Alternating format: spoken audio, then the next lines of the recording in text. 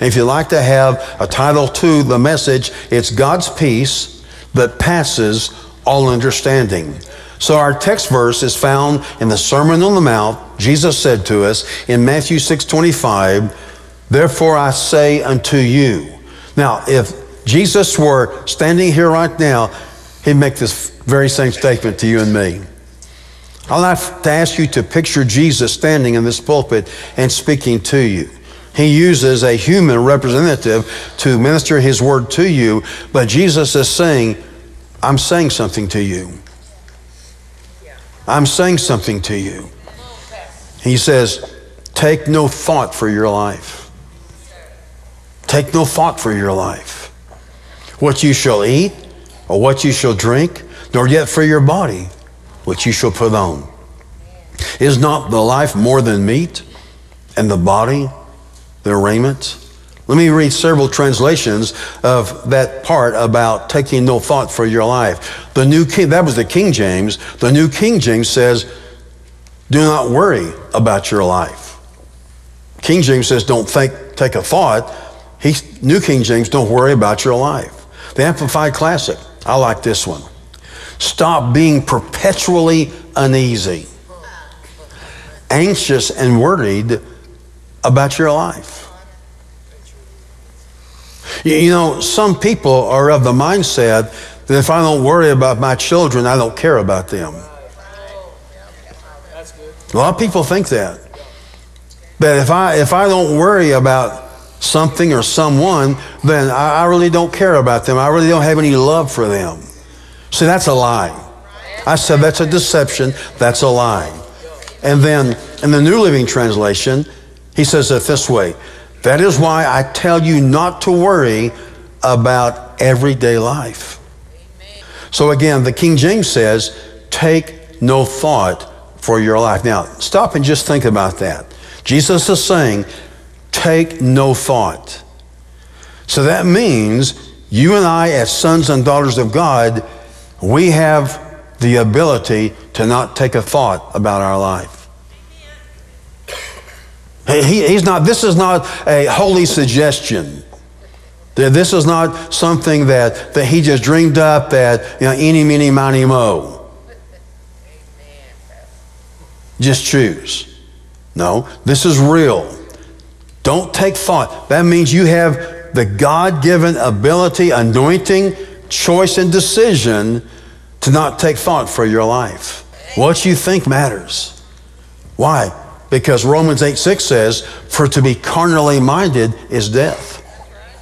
But to be spiritually minded is life and peace. So carnally minded is a mind that centers up on the natural, on the lies and deceptions of the world. The lies and deception that even religion will give us. And so what you think can either be positive or detrimental to our lives. The carnal mind is death.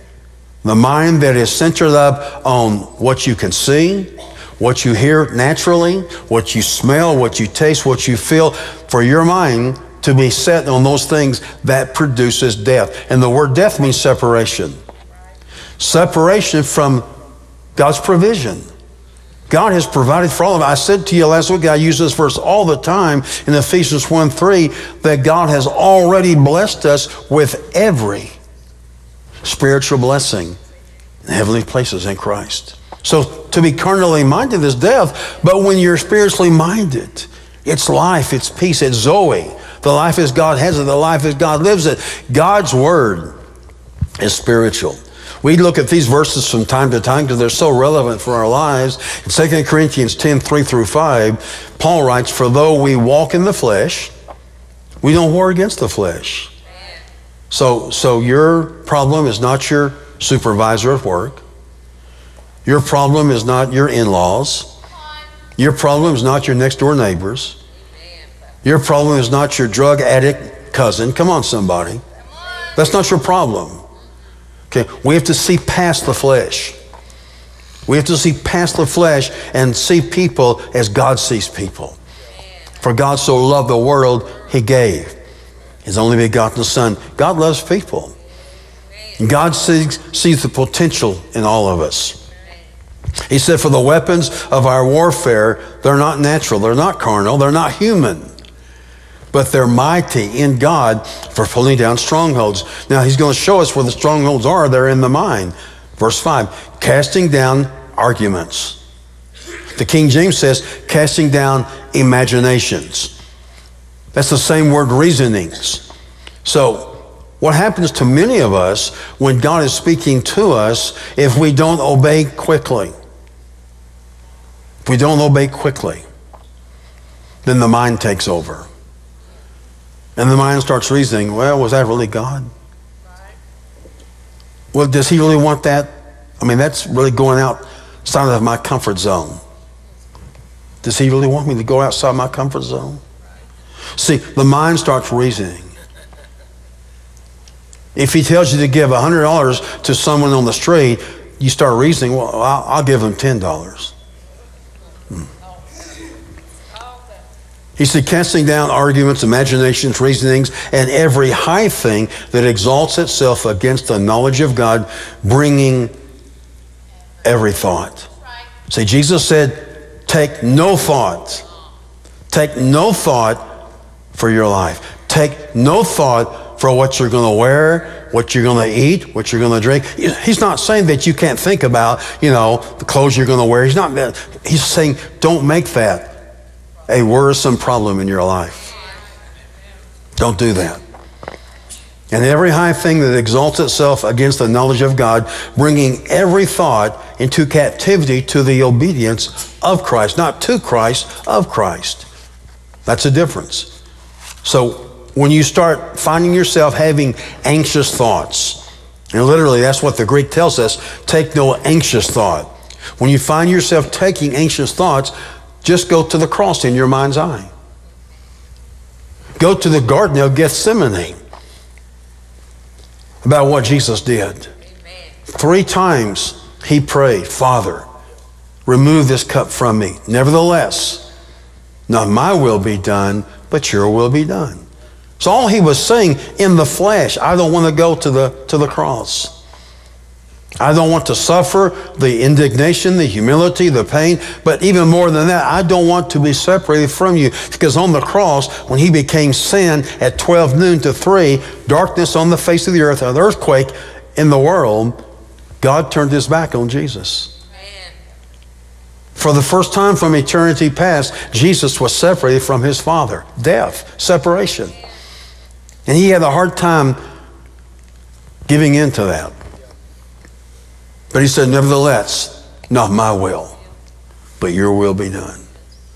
And so when you come to the hard places in your life, if you will learn to pray that, Father, I don't want to. See, just like I've told you, when he called me to pioneer this church back in 1981, the day he did that, I was just overjoyed till I thought about it. But he had the last word in my life.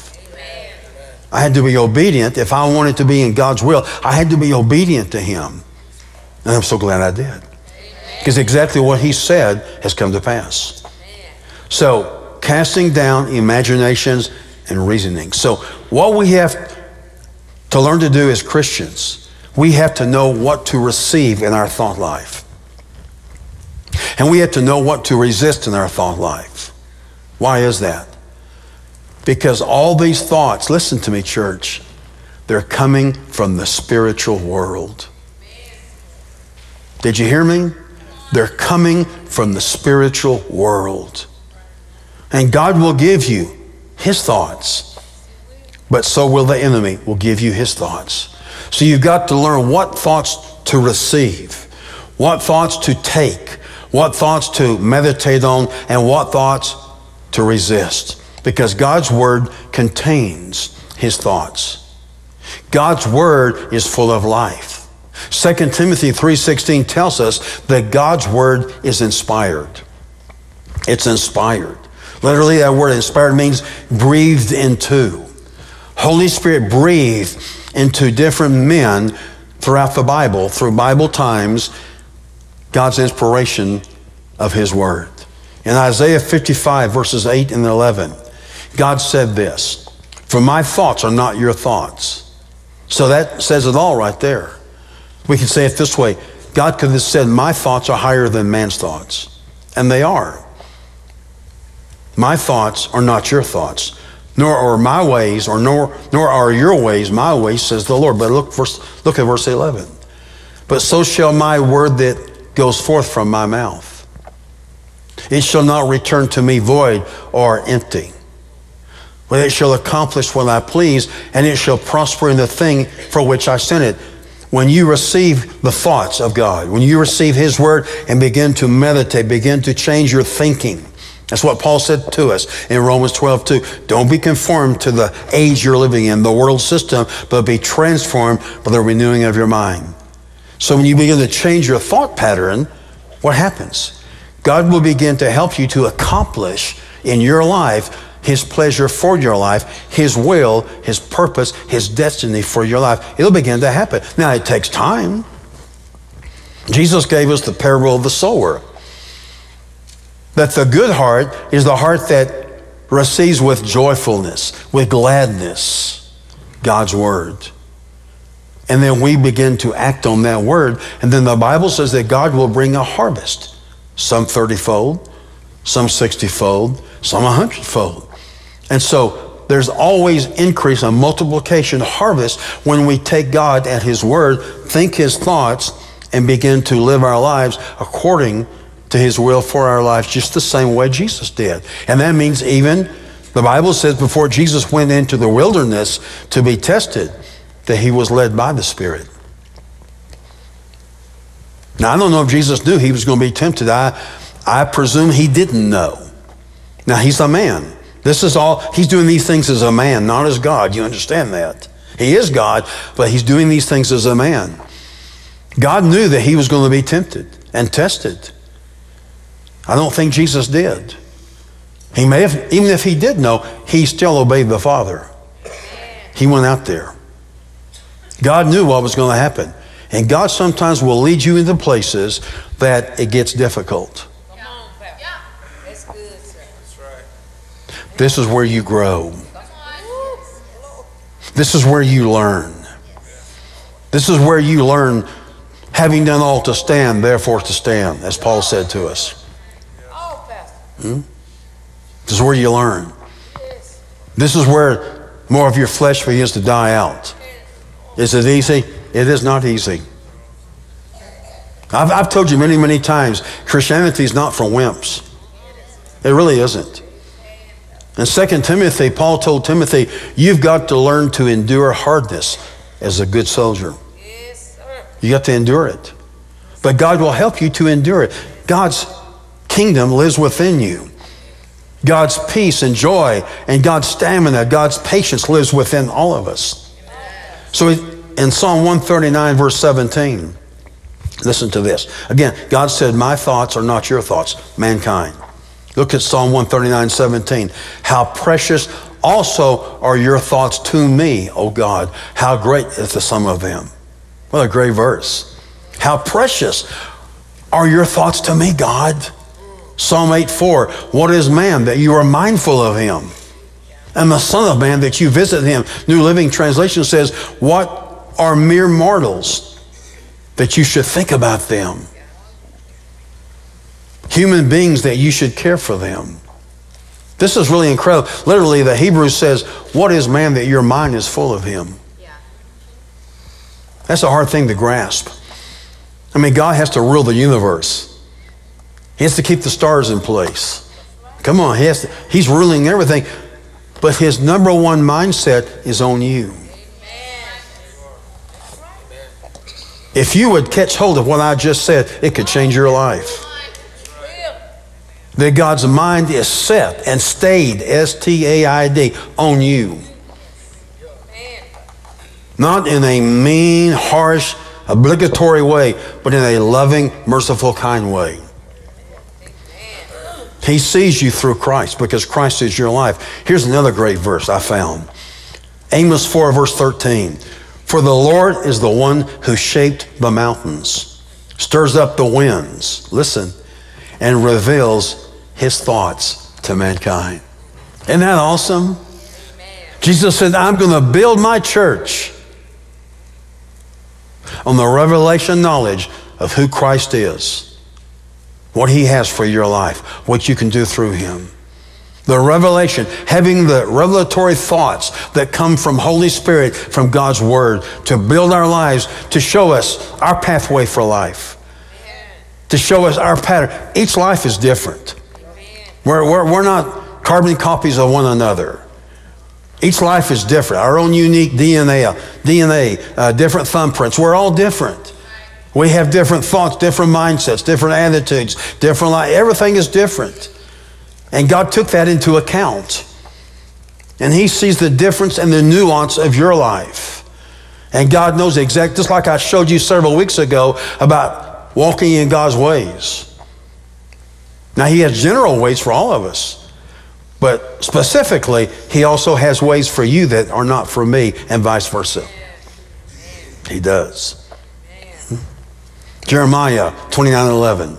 For I know the thoughts, he says, I think towards you. God's thinking towards you. Thoughts of peace, not of evil, there you go, to give you a future and a hope. God is not mean. God is not angry. God is not mad. God is not upset with you. He loves you. And his thoughts towards you are thoughts of peace, not evil, so you can have a future and a hope. Again, most people don't know that thoughts come from the spiritual world. Most people don't know that. And so that's why most people take almost any thought, because they don't know they're coming from the spiritual world. So let me get in now to the thing I really want to share with you today about God's peace. Let me go back to Matthew 6:25. Therefore I say to you, take no thought for your life. What we shall eat, drink, your body, what you'll put on. Is not the life more than meat, the body than raiment? Behold the fowls of the air. Remember we talked about this last week? For they don't sow, neither do they reap, nor gather into barns, yet your Father feeds them. Are you not much better than they?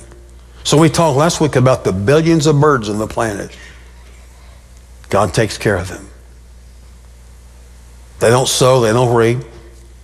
Just wherever the food is, they eat it. Aren't you better than they? Doesn't God love you much more than they? He says, verse 27, which of you by taking thought can add 1 cubit to your stature? And why do you take thought for raiment? Consider the lilies of the field. Remember we talked about that last week. We talked about Solomon. What a great dresser he was, but it did not compare to the lilies of the field. How they grow. They toil not, neither do they spin. And so God sees everything. God is in charge of the universe. And God's taking care of the things he wants to take care of, and he wants to take care of you. But you have to let him do it. You know, somebody coined the phrase, let go and let God. That's pretty good advice. Let go of your anxieties. Let go of your worries. Let go of your Christmas obligations and traditions if they get in the way of honoring and serving God first in your life. That didn't go around. Look at Philippians 4, verse 4. Holy Spirit, through the Apostle Paul writes, rejoice in the Lord always. When is always? Rejoice in the Lord when? Always. And then in the event we didn't get it the first time, he says, again, I will say, rejoice. Have you noticed that generally speaking, we can tell the nature of what people are thinking by their demeanor, by their countenance. As Spirit-filled, Spirit-led Christians, we have a sense of being around people who are sorrowful, saddened, depressed. Why is that? It's all spiritual. And you're a spiritual person. That same chapter of Romans 8 that says to be carnally minded is death, but to be spiritually minded is life and peace. That same chapter says when you're born again, you're now in the Spirit. That's why you sense things. And many times we kind of slough it off. Oh, well, that's just me. Well, it is you, but it's God in you. We just kind of dismiss stuff that we know stuff. We know, sometimes we just know things about people that when they're depressed because of the environment that they're operating in. Why is it we walk away from people like that all the time? Why is it we don't want to get involved with people like that? I can tell you why, because we're carnal and selfish. But God wants us to be involved. If nothing else, just say, can I pray for you today? A quick 20-second prayer would go a long ways. Or maybe just put your arm around them and say, God loves you and so do I. It's amazing what that might do for people. Well, I can't do that in public. Why not? Is there a law against that? Some people act like there's a law against it. I'm doing much better teaching than you are amening today. Look at verse 6 of Philippians 4. Be careful for nothing, but in everything by prayer and supplication with thanksgiving, let your requests be made known to God. Amplified says, do not fret. Do not fret or have anxiety about anything. So if he tells you not to fret or to be careful or to be anxious about anything, you can do it. If he says take no thought for your life, you can do it. You have the spiritual goods, if I can use that term. You have the spiritual goods to be able to deal with life like this. Look at verse 7. He says, when you do that, the peace of God, which passes all understanding, that's human understanding, shall keep. The word keep here means to guard. The same word that Solomon used in Proverbs 4, to guard your hearts with all diligence. For out of your heart flows the issues, the forces, the springs of life. Your heart's so important. The peace of God which passes all understanding shall keep, guard your hearts and minds through Christ Jesus. Don't try to do it on your own. Do what he says. Take no thought for your life. Be anxious for nothing. And in everything by prayer and supplication. Everything means everything. Amen. Let your requests be made known to him. Verse 8. Finally, brethren, church, what things soever are true. Jesus said, I'm the way, the truth. Whatsoever things are honest. Whatsoever things are just or righteous. Whatsoever things are pure. Titus 1 says, unto the pure, all things are pure. Whatsoever things are lovely. Whatsoever things are of good report. That's the gospel. If there be any virtue, and if there be any praise, think on these things. Think on these kinds of things. I can't do that. Yes, you can. He said you can. Who am I going to believe, him or you? I'm going to believe him. Because you can do them. But you've trained your mind and your soul to not do these things. But you can untrain your mind and soul by retraining your mind and your soul to do what he says. And I close with John 14:1 and then verse 26 and 27. He said, let not your heart be troubled. But the Bible's full of this stuff. Don't let your heart be troubled. He said, you believe in God, believe also in me. If you believe in the Father, believe in Jesus also. And then he tells us in verse 26 and 27, but the Comforter, Parakletos. Jesus used this word constantly about Holy Spirit. He's our comforter. He comforts us. You know, my first wife passed away 4 years ago. I needed his comfort. He was there for me. It's amazing how good he was to me. He's always good to me. But in a time like that, he was super special, super comforting. Which is the Holy Spirit, whom the Father will send in my name. He shall teach you all things. And bring all things to your remembrance. This is supernatural. This is spiritual. Whatsoever I've said to you. Now, he gives us verse 27, but it's on the heels of verse 26. I'm convinced if we don't believe verse 26, we're going to have a hard time with verse 27. So he says, now peace. In the Hebrew, shalom. The Greek, irene. Same word. Nothing missing, nothing broken. Welfare, health, prosperity, every kind of good. Peace I leave with you. My peace I give to you. Not as this world, this crazy, fallen, mixed up world, perverse world. Not as the world gives, give I unto you. Here he says it again. Let not your heart be troubled, neither let it be afraid. Just receive his peace. Let your requests be made known unto him in all things. Holy Spirit is there to comfort you, to counsel you, to guide you, to get you out of the mess. Maybe you're the reason you got in that mess. He won't condemn you for it. He'll help you get out of it. Come on, somebody. Folks, he loves you. And he has peace for you. The holiday season, every season of your life, God is a God of peace. Father, I thank you for your word today. So we learned today that the Apostle Paul said to us in Philippians 4, to be careful, be worried, be anxious, be fretful about nothing, but in everything by prayer and supplication with thanksgiving, let your requests be made known unto God. And then he says, and then the peace of God that passes all understanding will guard your heart and your mind through Christ Jesus. So every single day we have to be men and women of prayer. We have to be people of thanksgiving, and we have to be casting our care, anxiety, and worries over onto the Lord. Why? Because he cares for you and me. I want to thank you for joining with me on the Voice of Faith today. I remind you, God loves you. We love you. Till we see you next time. Happy New Year, and God bless your life. Visit DonCaywood.com, an enormous source of wisdom and spiritual education from our pastor, with exclusive teaching videos, blogs, and a weekly podcast by Pastor Don and his wife, Mary, called Faith Builders. At OCFC.store, you can stream or download this complete series and many other life-building messages anytime, any place. Start your free trial today.